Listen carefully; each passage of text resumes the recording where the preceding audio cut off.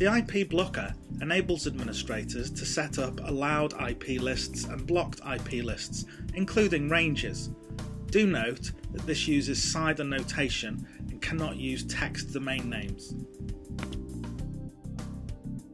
The Site Policies option allows administrators to set a number of options.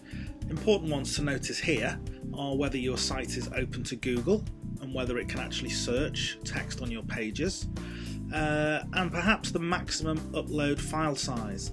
This in turn is set by the file size available on your server and within PHP.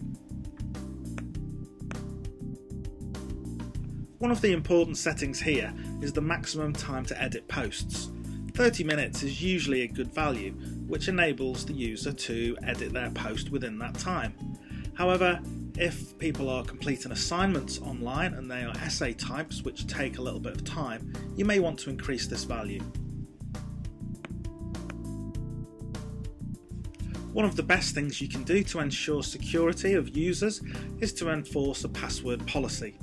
Here you can set a minimum length, number of digits, upper, lowercase, numbers and so on. Also here we have an option to confirm email changes. You can switch on HTTPS, the secure protocol here.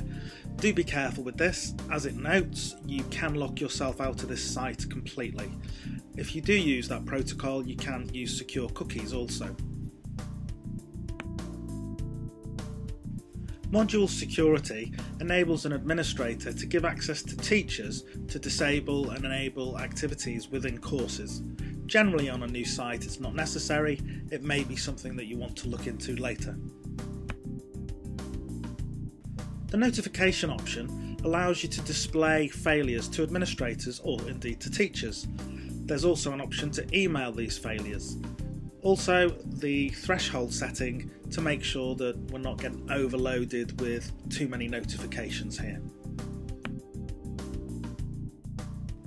The antivirus settings allow ClamAV, a well-known virus scanning system, to scan all files when they're uploaded. It is important that you set the correct path here to your server.